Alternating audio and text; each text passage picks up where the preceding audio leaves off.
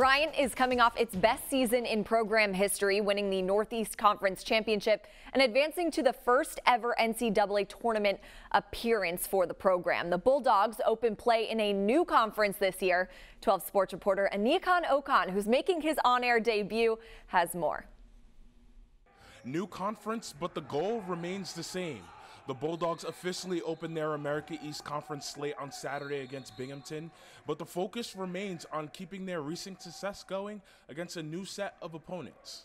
I think it's an exciting time for our guys. New league, new challenge, and I think it's a great time of year. Starting league play is really a new season for everybody. This is what you work for all throughout the summer, all throughout preseason, up until this second half of the year, the conference play, so we're very excited. The Bulldogs enjoyed plenty of success in their final years in the NEC, ending with their first NCAA tournament bid.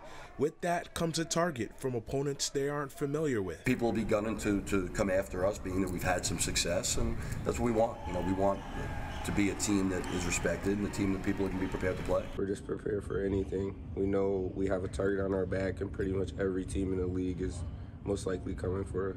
Their first opponent will be the Binghamton Bearcats, who were picked to finish fourth in the America East. Binghamton's a team that's very similar. They're actually older than us, and they have veteran guys and they're transfers who have been through it. They're an older, physical, competitive, tough team, so I think tomorrow will be a battle.